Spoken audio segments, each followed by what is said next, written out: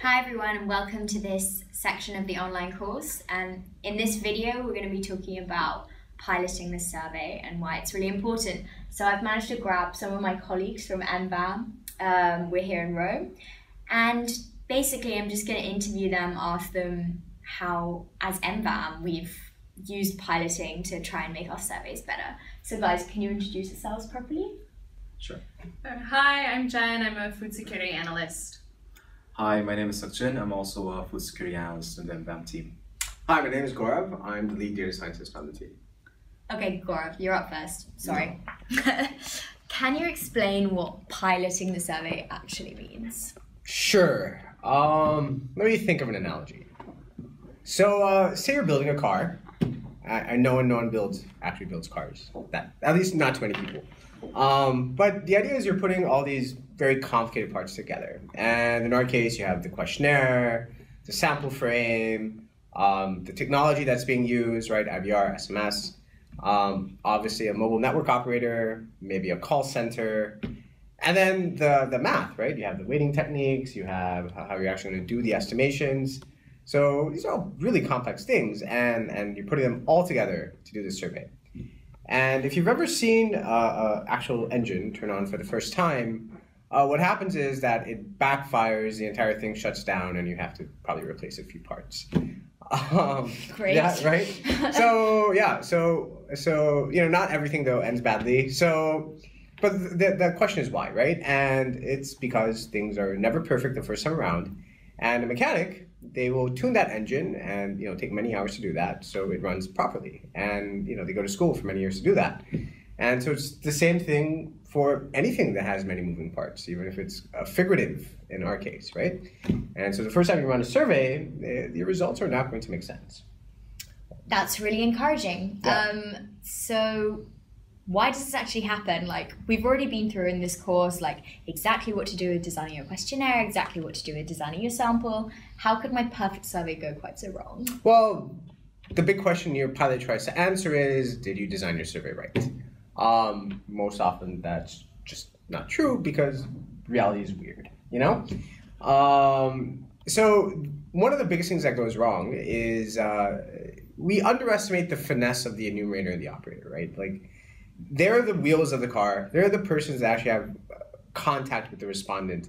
And to actually figure out what's the most neutral and the clearest way to ask the question, it takes some practice, right? And until they have that practice, there's just going to be all kinds of bias and just a lot of noise.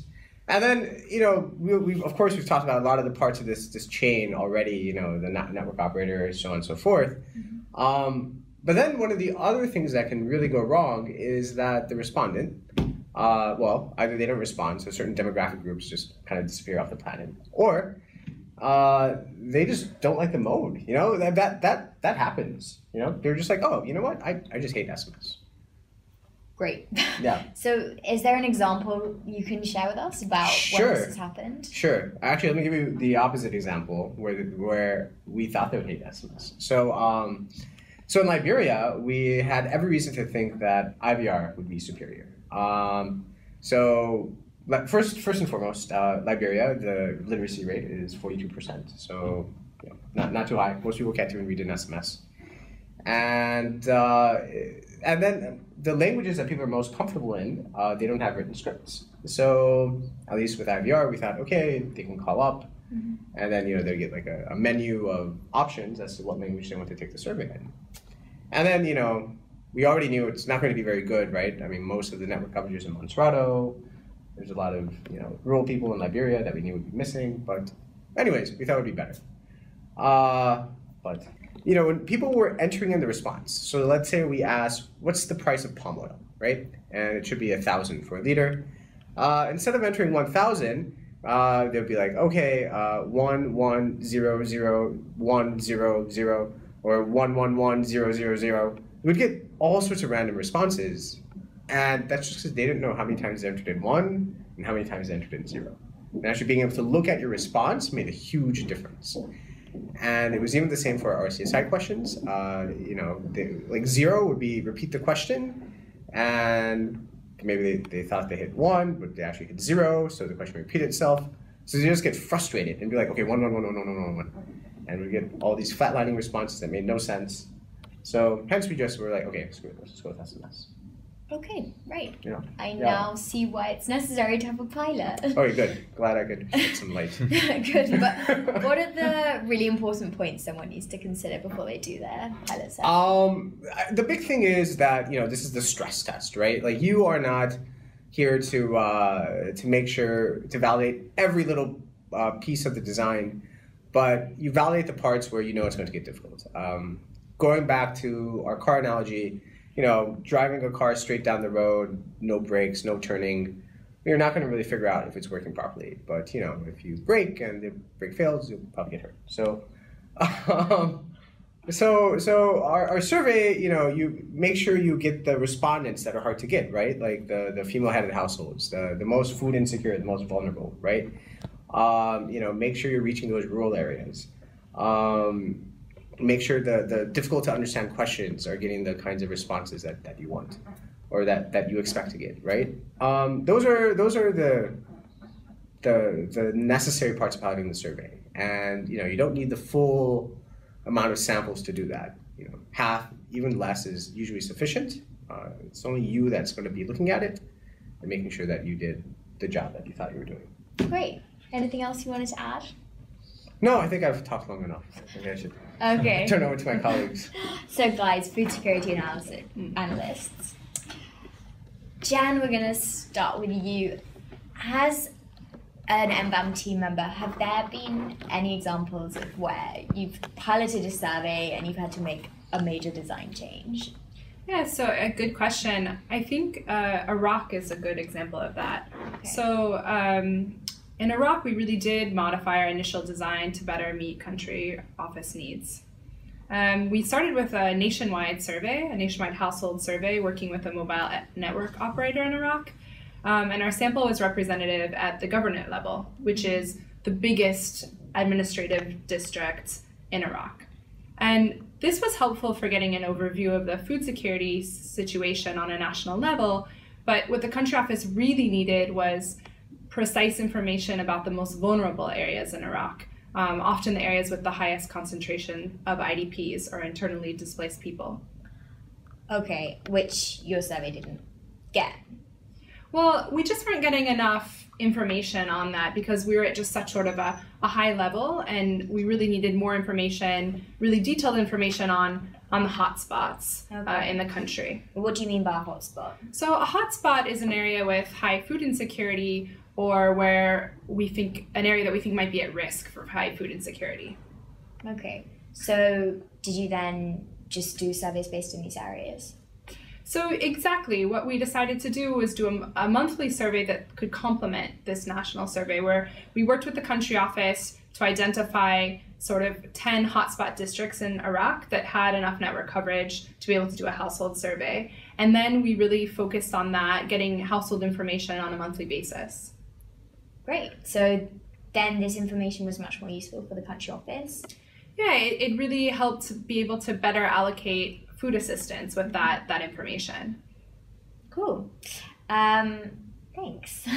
Sokjin, you're up. Yeah. So Gaurav's spoken about the mode, Jen's spoken about any geographic problems. Are there any other areas in terms of our survey design where you've had to reassess the initial design? Sure, I can talk about how we changed the questionnaire after the initial pilot, and I think the best place to talk about would be Malawi. Mm-hmm. So in Malawi, we're tracking food security nationwide, and we also were interested in asking wealth indicator questions to them so that we would know that how different groups, different wealth groups would be reacting or coping, negatively coping in the food insecurity situation. So we tried asking questions such as how many people normally sleep in your home, or how many rooms in your home do people normally sleep in. So those kind of questions, we were trying to get that pinpointed. But however, it did not correlate so well with the food security indicators such as RCSI, which is a Reduced Coping Strategy Index.